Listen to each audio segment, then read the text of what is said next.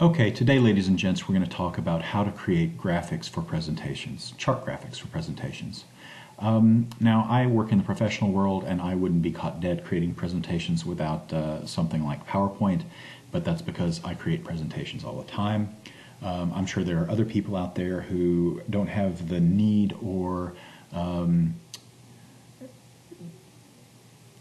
only rarely have the need to create a presentation and would use something like Xara Designer Pro's presentation capability, or maybe something else like the Google Documents in Google Drive to create a presentation. Unfortunately, both Xara Designer's programs and Google's Documents programs have very limited capabilities when it comes to charts. Now, Xara does create or does provide you with some charts in the page elements and widgets of the design gallery under charts in the charts folder, and they have a few different here. They have some column charts and bar charts, area charts, line charts, and pie charts, which are all well and good, and they're a good start, but there are many, many more charts available in PowerPoint that are not available either within Xara Designer titles or within the Google Documents presentation. So I thought I might show you a few presentation types that are very easy to make inside of Xara, drawing your own. So one is this inverted pyramid. Then we have target diagrams and stacked Venn diagrams, which are basically the same thing with a few minor modifications. This vertical chevron list, which is also quite easy to create. Then I have this gear chart and this circle arrow process. So I'm going to run through these very quickly in Xara, how to make them. Hopefully it doesn't take too long. So here are your pyramid and inverted pyramid. All I've done is created, this right here is just a quick shape. It's either a star or a polygon, either way, with just 3 points to it, or 3 sides, whichever you want to call it. Very easy to make. Just pick one and draw it. Whoops. I don't know why that went 9. 3. There you go. And then just set it up correctly aligned so that you have it, so you can center it or whatever. I use the center line so I can get the point exactly correct. In any case, don't mean to babble. I'm going to go ahead and pick one of my lines, and then I'm going to choose this blend tool, and I'm going to blend from one line to the next line. And this is going to create the lines that I'm going to use to slice my triangle shape, right, to get my pyramid. One important thing to note is, depending on how many slices you want, here I've got 4, what this number of steps between the top and the bottom are, you want to choose one less than how many you need. So if right now it says 5, but there are 6 slices to the pyramid. 1, 2, 3, 4, 5, 6, but 5 lines in between. So if I wanted only 3, then I would just choose 2, for example. Then I get 3 slices. 1, 2, 3, because it's going to be sliced by this line and this line. So how do you do it? Now that you have the blend and you have the number of steps correct, and you have this blend still selected, you go to the Arrange menu, convert to Editable Shapes, Arrange, Ungroup, and now you can see I have 4 lines on Layer Mouse Off. Now I'm only going to use 2 of them, but I'm going to select my pyramid shape and select one of my lines and arrange Combine Shapes, Slice Shapes, or Control 4. Yeah. And now I still have this piece selected, and I'm going to select that line, so I'm going to press Control 4 again, and now I have 3 individual slices, and if you don't believe me, I'll go ahead and show you. 3 individual slices that I can color as I will. Okay, so that's the pyramid and inverted pyramid. Here I have the target diagram and the stacked Venn diagram. This is also very simplistic. All I'm going to do is create a circle, and then I'm going to use my contour tool to create an inner contour and just bring it into the smallest size that I want. So that's pretty good. Right now I'm set to 4.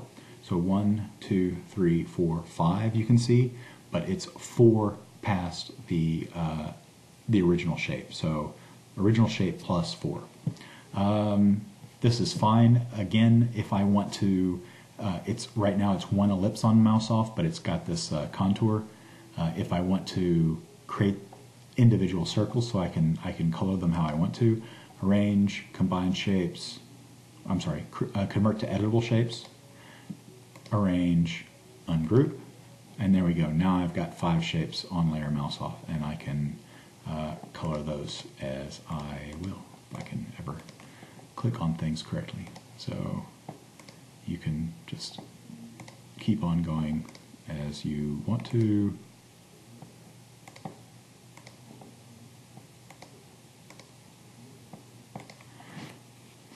Very simplistic, very easy. And if you want to create not this target diagram, but this stacked Venn, that's also very simple. I just need to select all of my shapes there. And I'm going to go to Arrange, Alignment, or Control-Shift-L. I want to, horizontally, I want to keep it aligned centrally, and vertically I want to align it on the bottom. So align bottom. There you go. Apply, and now I get that stacked Venn diagram. Okay, moving on. This vertical chevron list, I'm going to move this off to the side. This is again very simplistic. I'm going to just hold down the Control key as I create a square, and this is not exactly how I want it. I want it to be filled and not have any line.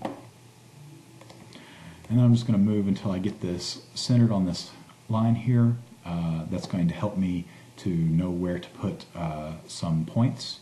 I'm going to convert it to an editable shape. I have a nice button here. I've gone through how to do that a few hundred times already in this tutorial, so I'm not going to go through it again.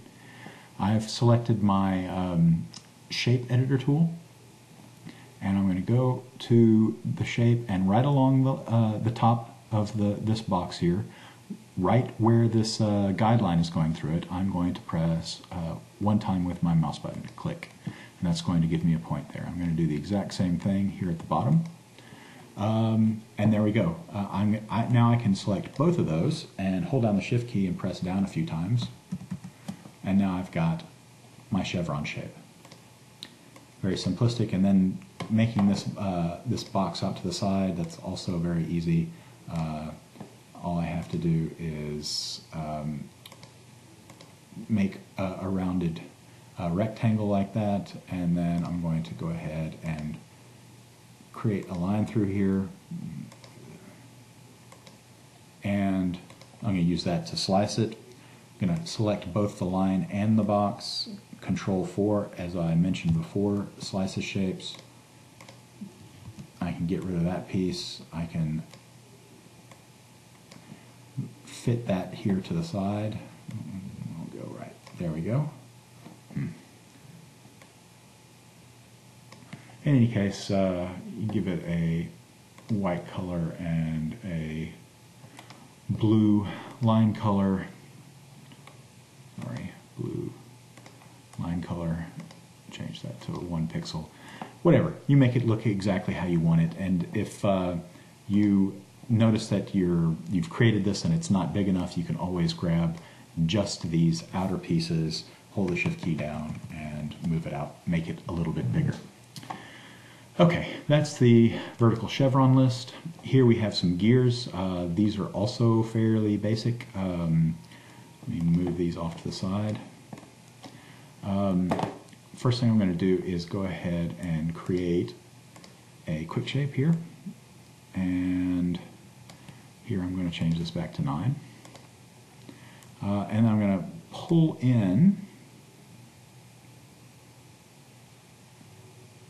this bit right here, and give me some more room for between the end and the center. Then I'm going to create a circle right on top of that, something about like that. I want to make sure that those two are centered. So I've got my centering buttons here, but you can do that however you wish.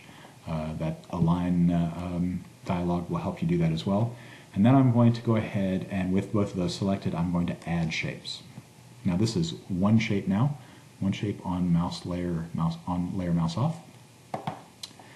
And then I'm going to create one more circle that's slightly larger than that one.